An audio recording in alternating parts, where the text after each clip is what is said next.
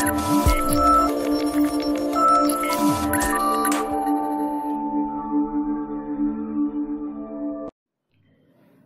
friends, welcome back to our channel. So in today's session we'll discuss about one more concept in ethical hacking or cyber security, that is DoS attacks and the DDoS attacks. So DoS or DDoS attacks. So what exactly these DoS and the DDoS attacks? So DoS means denial of service attacks. Denial of service. And coming to the DDoS means distributed denial of service. See, we'll see the working of denial of service. What exactly this denial of service? Obviously you will be understanding about the DDoS, right? So coming to the denial of service, deny means refusing. So refusing the service is called the denial of service. So what type of service? So we can say the service can be done from the server or any machine or any resource or any network. So if the service is refused, then automatically we can say it as a denial of service. For example, so there will be a client and there will be a server. So this example you will be understanding much more, right? So client and server. Obviously we know that client will send the request. Obviously the server will send the response. So that means the server is giving some sort of service to the client, and if the server refused this response to the client, that implies denying of service. Then why we are calling it as an attack? So this denial is done by the attacker, right? So the attacker makes the server to refuse the response to the client. Okay, so the attacker will make the server down and stops the service to its clients. So that we call it as a denial of service attack, right? So I'll write an definition here. So this attack, DoS attack, so it is a cyber crime. Or an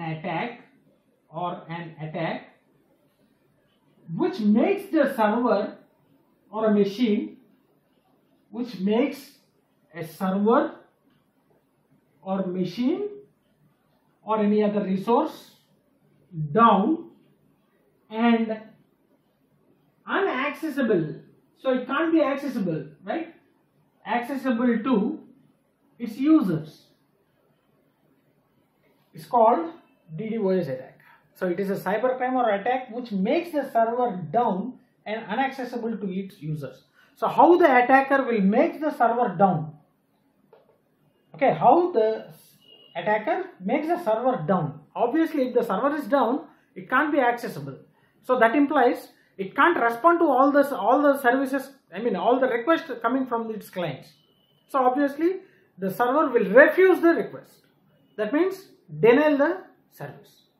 So how these attacks will done? How this attack will done? So the attacker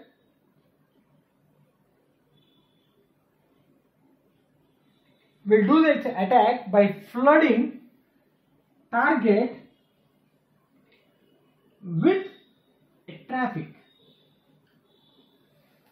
Flooding the target with the traffic. Flooding means more number of requests, resending the request.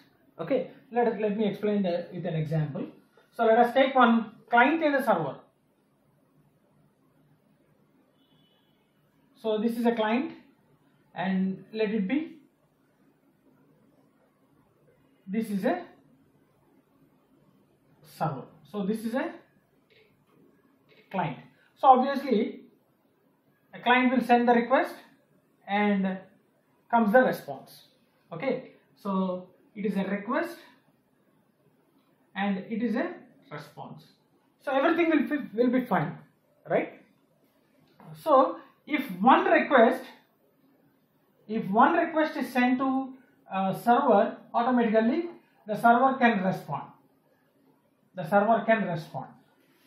Right? If 100 requests were sent to a server, obviously the response will be slow. That means there will be some sort of delay in the responding, because the server have to give the service for all the requests. And if the same thing happens for 1000 requests, so obviously the server can't respond to all the requests. So obviously it can't be accessible. So the attacker will flood the target with the traffic. So what is this target? So here the target will be the server. Or any machine or any resource or any network, whatever it may be. So the attacker will flood the target with a more number of traffic. So for example, consider the client and server. So a number of requests will be sent from the client to server, so that the server can't respond to each and every request coming from the client. That implies, so the server is refusing to respond and it is inaccessible, right? So such type of attacks, we call it as a denial of service.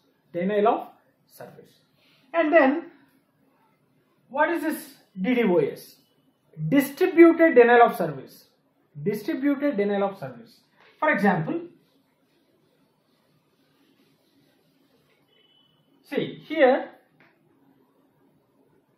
if the client was sending continuously the packets, so thousands of packets, thousands of requests to the server, so obviously it can't respond to all the requests from the client, coming from the client, right?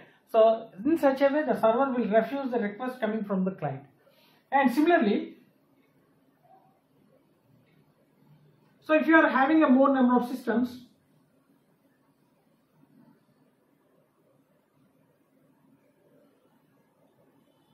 and there is a server,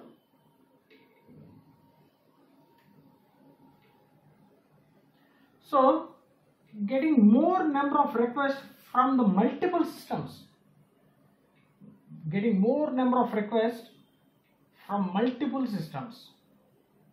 right? Sending a flooding of traffic. See, multiple requests to the server. This is called DDoS, distributed denial of service, right? If single system targets the victim, that is called the DOS. If multiple systems targets the victim, that is called a DDoS. So this is the target. So single system and a multiple system. So let me write here. So DOS. So this is a DOS. That implies single system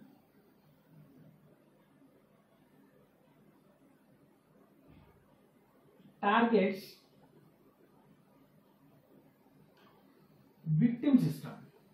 Then we call it as a DOS. And if the same multiple systems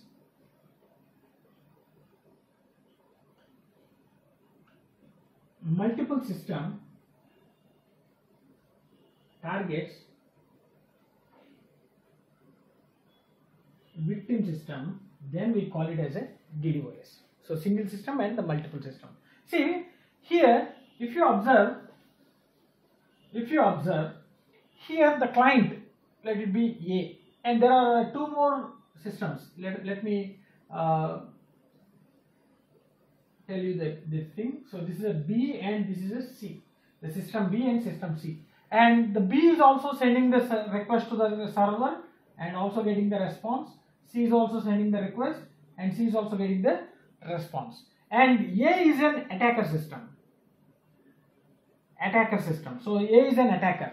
So if the attacker continuously flooding the target with the traffic, that means sending more number of requests, automatically the server will not respond to A or a B or a C. Right? So B and C are the genuine, that means the legitimate users, but still they are not able to get the service from the server. Right? So that means they'll think that the server is refusing the response.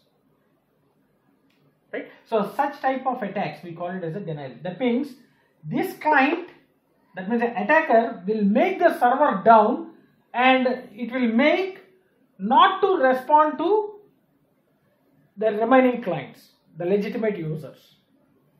Right? Here also the same thing. So here multiple systems. So actually, so one system will be there. It's an attacker system. So the attacker system will find the vulnerabilities. For example, this is a A, and this is a B, this is a C, and this is a D. So once the attacker takes the control of one system, the attacker will send the malware to the remaining systems of the network. Okay, it will infect the other systems. So once A got infected and A is attacker, and that system will send a malware and gets the control of other systems of a network. That means A gets the control of B, A gets the control of C, A gets the control of D by sending the malware. Right? So once A got the control of all the other systems, so A will make sure that the complete request, a flood of requests, should be sent by B, C, D at a time to the server. And this type of network, that means a network with infected, so this is an infected system, right? So infected systems is called a botnet. Okay, a network of infected computers is called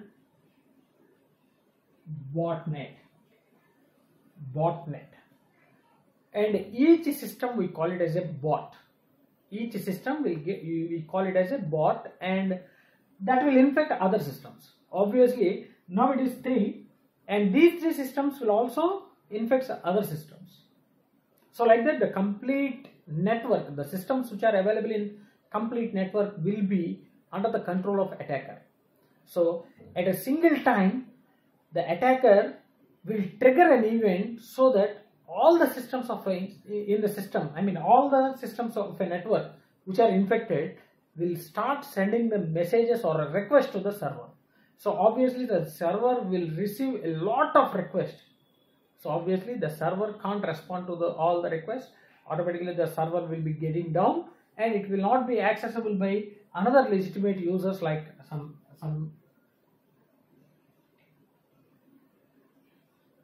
So